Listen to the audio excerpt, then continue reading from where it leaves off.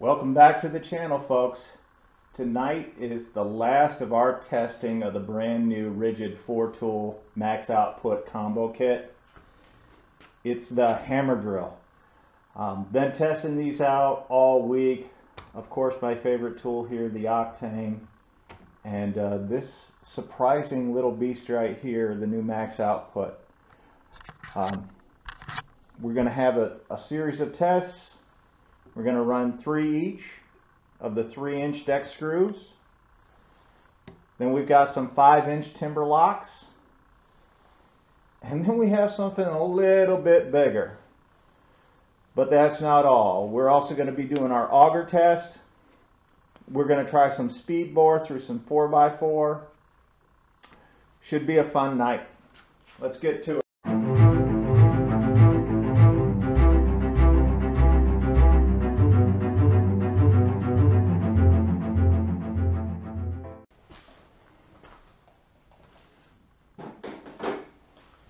I think first up, I'll use my little friend here. Now these are the Makita Gold bits. If you're lucky enough to still have some of these, they're phenomenal.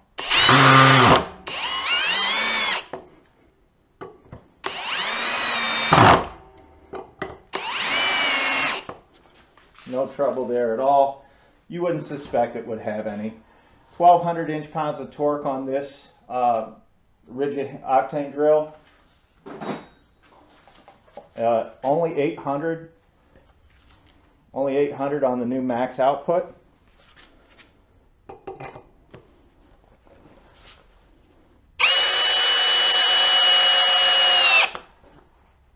It's my fault, guys. I had it in speed 1.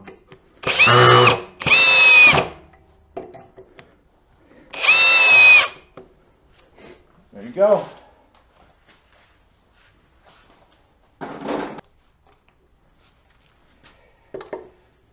5-inch timber lock.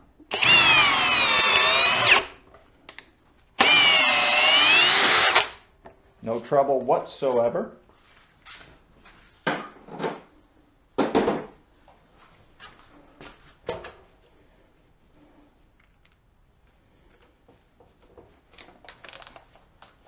I really have grown rather enamored with these this new combo kit.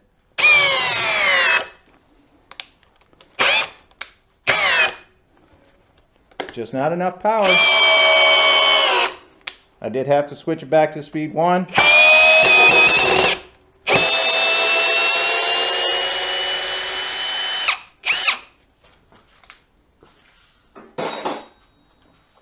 On that test, the winner clearly goes to the Octane.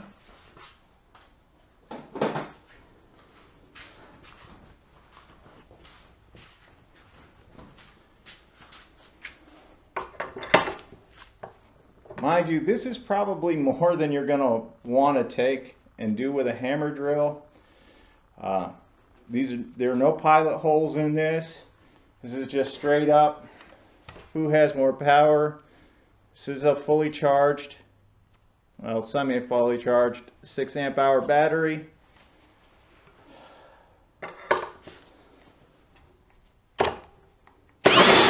Oh.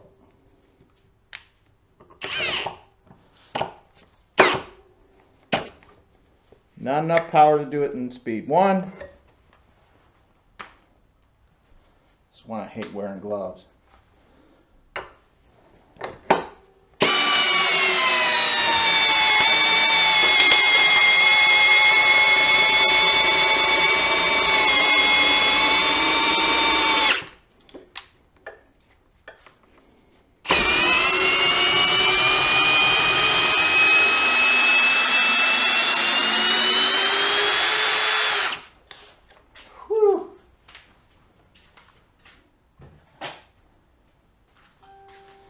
There's really no sense of putting this into speed 2 since it couldn't do the timber lock.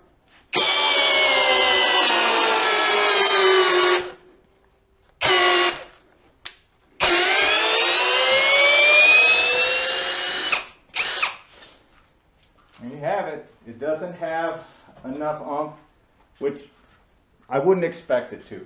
I would not expect it to. I'm kind of surprised the Octane did it, to be honest with you. Even though I know how powerful it is, I know it can do the job, it's not something I would use the Octane for.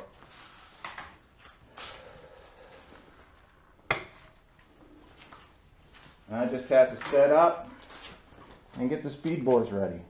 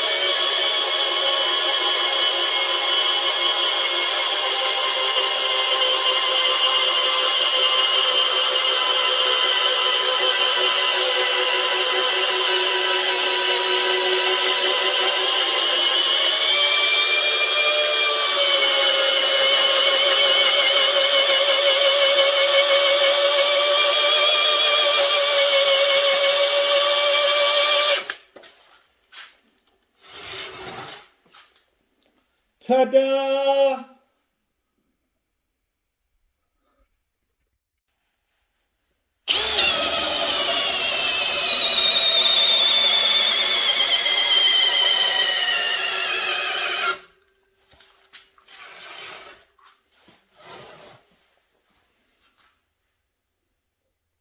Big difference.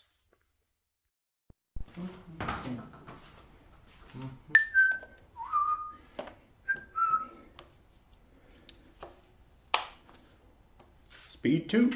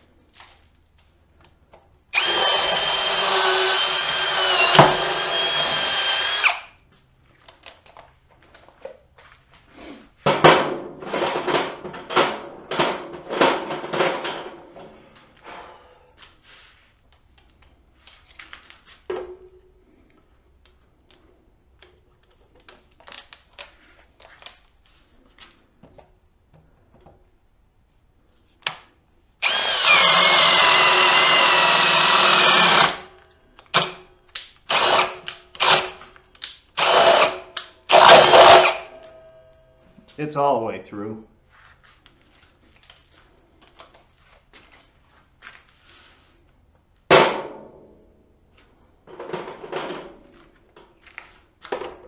Inch and a quarter.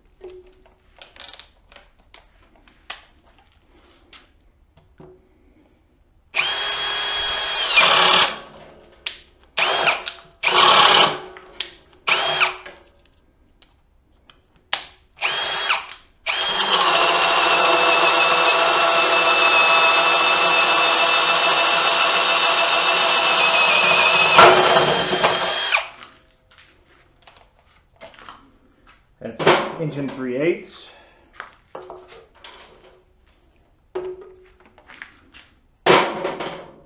Well, I apologize. One more.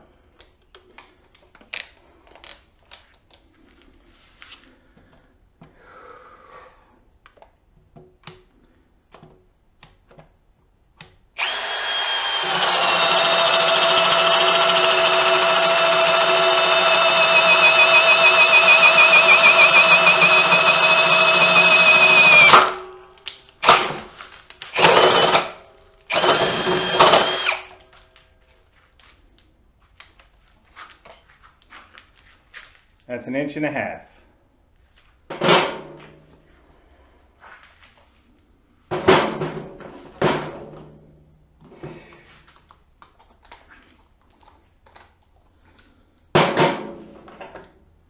Now, so that I don't bore everyone, we're going to go same 1.5 bit in the octane.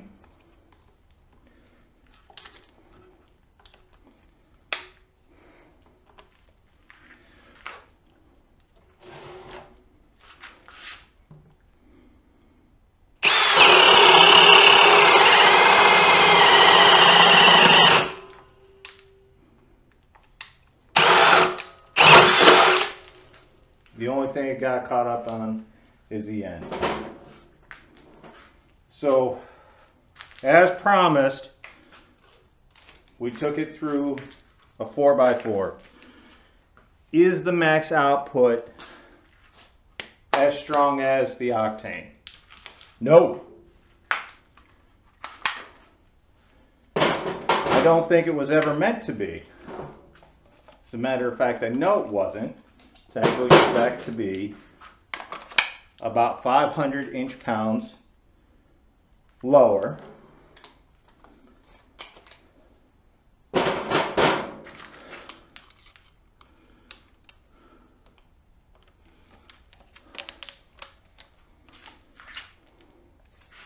Now this is the same max output with the 6 amp hour battery and the 1.5 inch speed bore bit.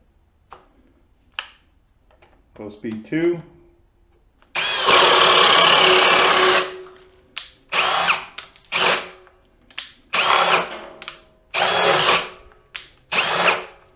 Can't do it in speed 2.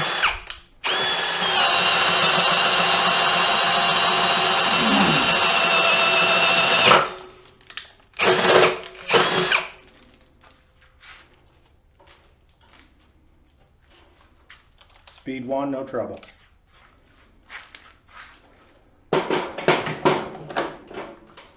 Now the octane with a 4 amp hour max output battery.